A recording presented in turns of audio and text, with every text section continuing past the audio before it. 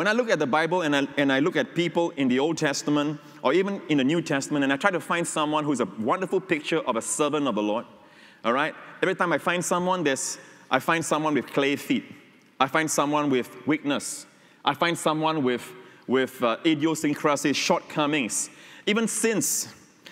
And then I look at modern times. I look at all the heroes of church history, all right? And they all have clay feet as well. And we look at all the leaders that we have today, all right? Wonderful as they are, all right? There's not a single one who is a perfect servant. So I have to go back to the one perfect servant of the Bible. His name is Jesus Christ. And as we behold him, may we all be transformed from glory to glory, even to the same image of the Lord. Can I have a good amen, church? And for that, we'll go to the 4 Gospels, but particularly one Gospel, okay, the Gospel of Mark, which is the Gospel of the servant of Jehovah. Amen. It's all about Jesus being the servant. Now, the Gospel of Matthew, you all know the 4 Gospels portray Christ differently, all right? You say, what's the need, Pastor Prince? Well, even today, you know, you can have someone who is a famous CEO of a company, but we do not know what he's like as a father. Amen. That part is kept from the press, you know. No one knows about it, okay? So you can write a book of so-and-so as a father, or so-and-so as a businessman, so-and-so as a politician, so-and-so as a social man, all right? So the 4 faces of Jesus, all right? There's one that says he's the eagle. That's the Gospel of John. The Gospel of John doesn't open with him being born because it is God. Gospel of John portrays Jesus as God, the Son of God. Jesus Christ came in human flesh. Amen. And that's why it begins with, in the beginning was the Word, and the Word was with God. Amen. The face of the eagle. Then we have the face of, in the Gospel of Matthew, the face of the lion. Because in Matthew, particularly written to the Jews, all right, he portrays Jesus as the king. And that's why the genealogy of Jesus Christ in Matthew traces him all the way to Abraham, not to the first man, Adam, who wasn't a king, but to Abraham, who was promised kingship. All right? It tells you how Jesus has a double claim on the throne of David. Amen. He's a king, and he's a king of kings in the Gospel of Matthew. Then Mark, which we're going to look at afterwards, is the Gospel of the servant. Okay? But let's go to Luke, and Luke is the Gospel of the man. The face is the face of a man. You have these 4 faces, all right, in the tabernacle. You know, the tabernacle, there's a veil, and you'll see the 4 faces of the cherubim. Okay, the 4 faces of the cherubim is also seen in Ezekiel and the book of Revelation.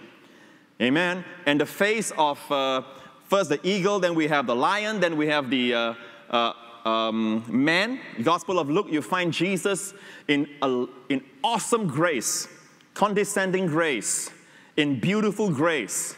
He moves among men. Amen. He lived simply as a man. And that's why in the Gospel of Luke, you have his genealogy that's traced all the way to Adam, the first man. Then we have the Gospel we're going to look at today, the Gospel of Mark. And the face of Mark, or the Gospel of Mark, is the face of an ox. Because an ox is a strong, laborious, all right, strong animal to work, to labor. So let's go real fast to the Gospel of Mark, and we just focus on Mark 1, chapter 1, the first chapter. And it begins like this: the beginning of the Gospel of Jesus Christ, the Son of God. All right? See how it begins. There's no genealogy in Mark. Why? Because you don't ask the pedigree of a servant. Amen. What is the function of a servant? The servant is there to serve. You don't ask, all right, what's your family like? The servant doesn't focus on his pedigree. Amen. We know he's the Son of God. Already it begins like this. Jesus Christ, the Son of God. The Son of God became a servant. How many understand? The son in the house and the servant in the house are 2 different things. The son don't have to do the things that a servant does. But a servant has no dignity and privileges like the son does. All right? But here, the son became a servant. You see, there is majesty and there is meekness. What a beautiful trait we see in our Lord Jesus. There is majesty and there is meekness.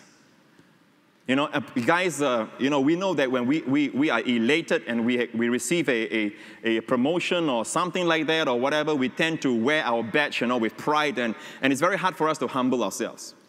And those who are down, they can be very down. Oh, I'm lousy, I'm this, and I'm blah, blah, blah, blah, blah, and they are really down. Jesus is different. He is majesty and there is meekness. It is not this meekness that grovel in the dirt. It's a meekness that serves, and yet there's dignity. Just like that night, the Last Supper, it was customary for the servant of the house to take a basin of water to wash all the feet of the guests. In Judea, it gets very dusty, all right? And by the time evening time, their feet is all dusty. So before they enter, they enter in a certain place, and it's the job of the slave to wash their feet. But I guess they look at one another. Peter says, don't look at me, I'm the oldest. All right? Then somebody else says, I did it the last time. Okay? Then Thomas says, I doubt it's me. And Judas probably says, all the monies in the world cannot get me to do this. After some time, Jesus stood up. They missed their opportunity. They missed it.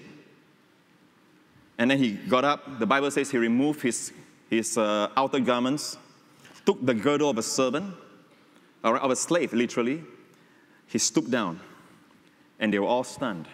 And the Bible says Jesus, knowing that he has been given all things, that he came from the Father, he's going to the Father, set aside his garments, took a basin, and washed their feet. I love the way the Bible says it. In other words, only people who know they have everything, who is something in God, can afford to stoop down and serve.